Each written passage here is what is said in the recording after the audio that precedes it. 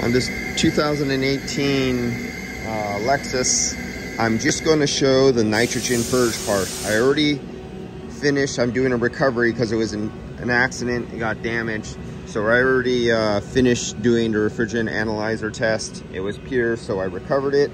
So that went through the recovery machine.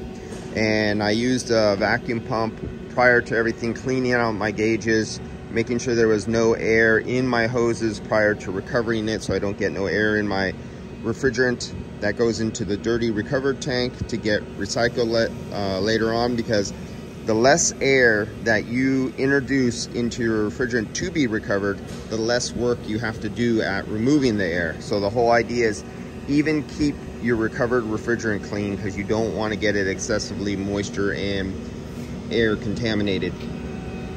So here's the procedure. I'm already into a vacuum right now. I'm in a deep vacuum because I recovered out all the refrigerant. So now I'm going to introduce dry nitrogen into the system to put it under a slightly positive pressure.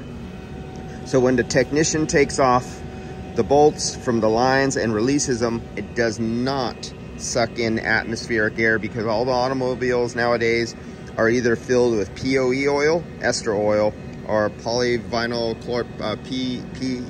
PAG oil, PAG oil, or PEV oil, which is a more rare one for automotive. In commercial, in like Panasonic and LG and a lot of the other VRF systems, they use PVE oil because it's a higher temperature, higher pressure, load bearing, and a little less hygroscopic oil than POE oil.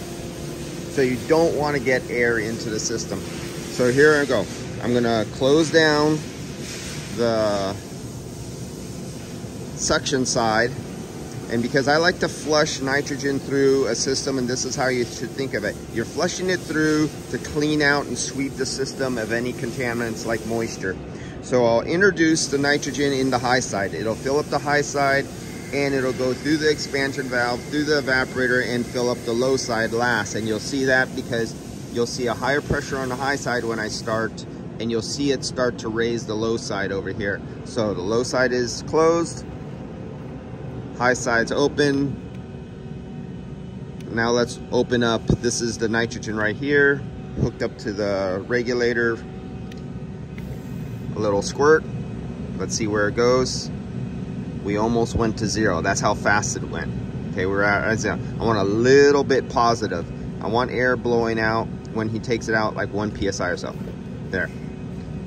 And did you see that jump to 40 for just a split second? But then, since this is such a large system, this is a dual HVAC system. There's an evaporator in the rear. As you can see by looking at the lines right there, see that T right there?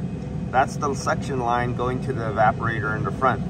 That T is the suction line going to the evaporator in the rear of the system. So this is a large system. That's it. I now have 3 psi of positive pressure of dry nitrogen in the system. So there'll be an exit of nitrogen, not an entrance of wet, moisture-containing atmospheric air. That's it. It's that simple. All right, guys, I'll see you.